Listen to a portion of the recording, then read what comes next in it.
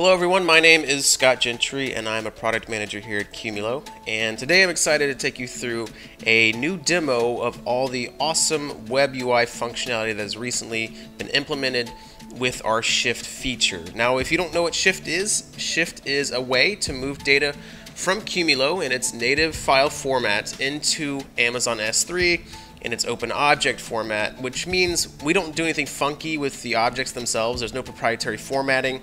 It's your data, use it how you want, which means that we support all sorts of cool use cases in the cloud, really using S3 as a staging area for things like backing up your data, archiving it from S3 into Glacier, using S3 as a source for collaboration across your company or with external companies, or using S3 for innovation by actually leveraging Amazon native services and marketplace apps like image recognition or video transcoding or even machine learning. So there's lots of cool stuff you can do with your data when you move it into S3. So before we log into the WebUI, let's take a look at the data set we're actually going to transfer from Qumulo into S3. I already have an SMB share on my Mac from the music cluster, as you can see down here, and this is the music cluster we're going to log into.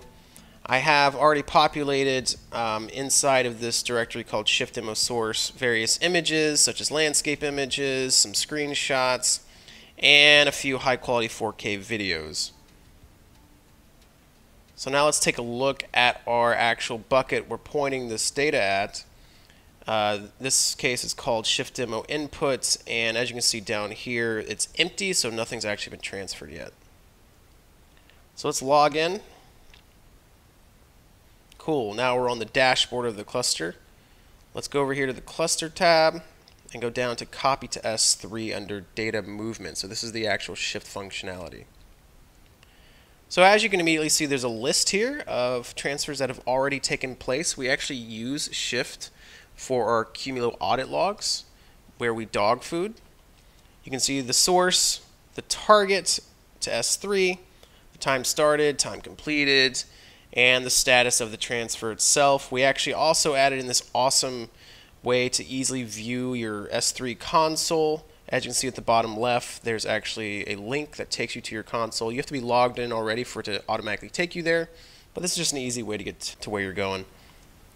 And of course we have some actions that show some details of the actual transfer, which we'll get into later. Also, while the job is actually taking place, an abort option will show up here under actions, so you can abort the job if necessary. And you can delete these relationships to clean it up. So let's create a copy. So in this case, we're going to be copying data from my share, and we're going to copy it to Shift Demo Input, which is the bucket that I showed you, and we're just going to use the root of this bucket. Now you need your region, which is US-West-2, and of course you're going to need an access key ID and a secret access key, which I'm going to copy and paste in now. And we also have an advanced tab to add an S3 hostname if required, the HTTPS port number if required, the CA certificate if you need one, and different bucketing addressing styles such as virtual hosted or path. Cool. So let's go ahead and kick off this copy. Awesome. So if we sort this, you can see that the copy is initializing and it's starting to copy. So let's take a look at the details. Awesome. So you can see the data is being moved from my share into this bucket that we pointed it at. The copying is taking place. And there's all these cool details down here you can check out as this is taking place. So you can see the overall throughput, the runtime, how long it's taking, the estimation for this to actually complete. It's not a lot of data, so this shouldn't take too long. Various metrics about the data itself, the files, so there's the number of files being transferred, how many have been transferred, how many are remaining, and the directories that we've actually been processing to complete these transfers. So in this case, we have a total of 6. 5 has been processed, and there is 1 remaining. Now we're just about completed with the actual transfer, and it's done. I just wanted to point out that we don't retransfer data that has already been transferred from Qumulo into S3 from a previous copy job on the same directory. We actually use hashes to keep track of what's already been moved into S3. That's actually what the unchanged metrics are at the bottom in the details. That tells us, hey, this data is unchanged, so it's not going to be sent again to S3. And this saves you overall in throughput and, of course, capacity on the S3 side. So now let's take a look at our S3 bucket to see if it's been transferred effectively.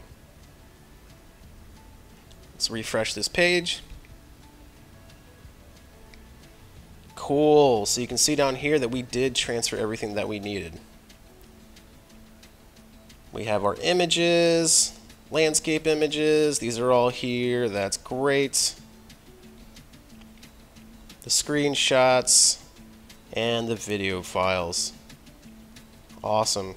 Well, I hope that this was useful in showing you all the cool UI improvements that came along with Shift for this release. We're excited about it. There's lots of cool stuff coming down the pipe related to Shift to expand its overall functionality and hit more use cases. So please stay tuned. Thanks.